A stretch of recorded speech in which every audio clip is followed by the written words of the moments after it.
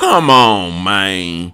Well, it looks like Lil Boosie, you know what I'm talking about, one of the most principled screamers of it all, who gets disappointed when anybody does anything even close to ratting and snitching at all, has actually been arrested. Now, y'all know that they've been trying to catch Boosie like literally every month. He posts like 3 or 4 videos of himself getting pulled over, them trying to catch him just with something on him so they can lock him down.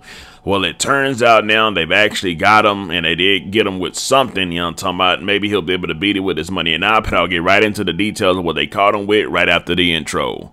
Welcome back to Key Talk Media. This is your host, Key Talk. Check it out, man. Alright.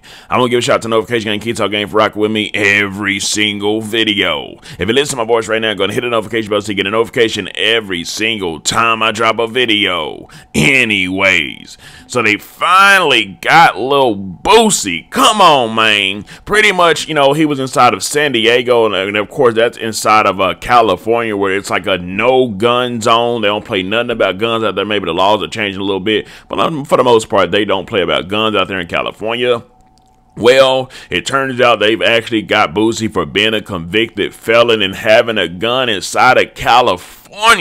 You already know within the jail system is straight up gang rules where he's at, where he's going to be at pretty much, because that's how California is. Now, I don't know if he'll be able to beat it or if he won't. Of course, we know this is America and you know, it's capitalist society. So if you got that paper, you know, talking about that money and that paper can make a whole lot of strings pull. And of course, you know, especially with his health condition that he has, actually just beat cancer. It completely got out of his body. That's the good news. But you know, he is a diabetic as well. So with that being said, you know, maybe they'll be able to, you know, try to get him out of something by using that as like a crutch to try to get him out, you know, because it's a serious condition. But at the same time, it has been a felon with a gun inside of California. So this is just bad news right now. Yeah, and then it also was reported by Vlad, so you know, him and Vlad are like super close and cool.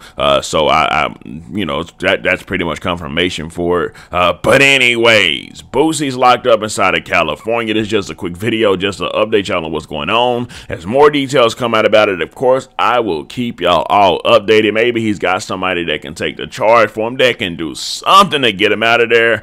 Anyways, let me know something coming down below. Let me know what you think about this entire deal. I'm out.